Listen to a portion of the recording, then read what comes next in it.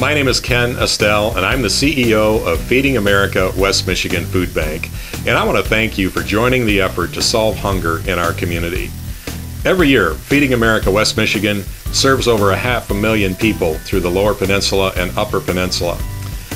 Whether you're a donor or a volunteer, you're part of that story, and we appreciate your effort here today.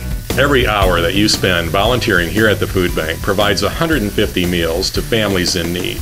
And I want to thank you for providing your talents and your time to serve the community that we live.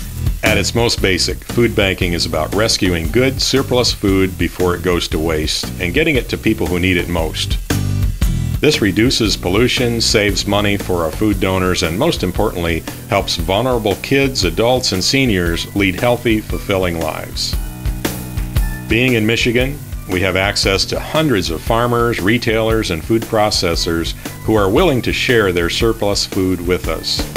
Once we've gathered that food into our main warehouse in Comstock Park, we send it to our branches throughout West Michigan and the Upper Peninsula. From there, it goes to our network of food pantries, community kitchens, after-school programs, and senior centers where it's enjoyed by people in need. Because so much of the healthiest foods, like fresh fruits, vegetables, dairy products, and baked goods, have a short shelf life, we have to get them into the community quickly. That's where our mobile pantry program comes in. Our mobile pantries bring this fresh food directly to the communities where it's needed most.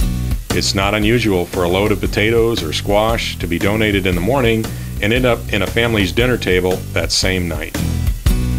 Right now, about 15% of our food needs to be handled before it can be sent to our clients.